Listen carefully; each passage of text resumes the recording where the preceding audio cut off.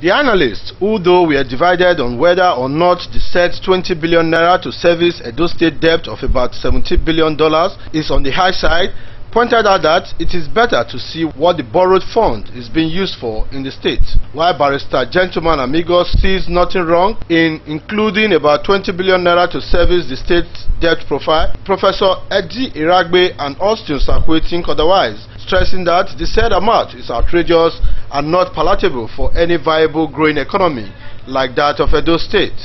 We expect the elected members there in the House of Assembly to ask questions as to what exactly is this amount that you are trying to defray by way of this 20 billion that you have allocated right now.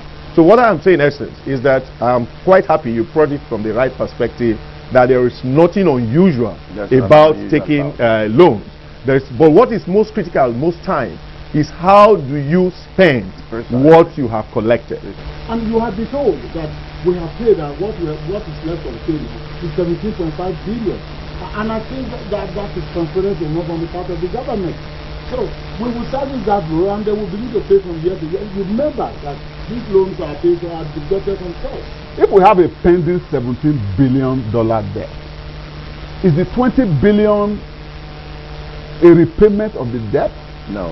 Is it a service of the debt? Is it interest? Clearly stated. You can't pay 20 billion in one budget year to service 17 billion.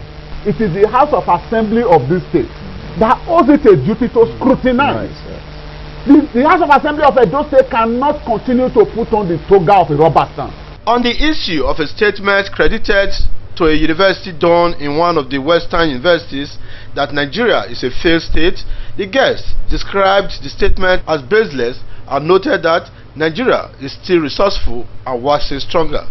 They, however, advised the university done to use its time to carry out thorough research instead of making frivolous and undefendable statements. The guest also expressed optimism that INEC's plan not to stagger 2015 election may augur well and advised the body to be more proactive, especially in the area of educating and sensitizing electorates before the election proper. Politics Today is an audience participatory program aired simultaneously on ITV radio every Saturday from 10:30 to 11:30 in the morning.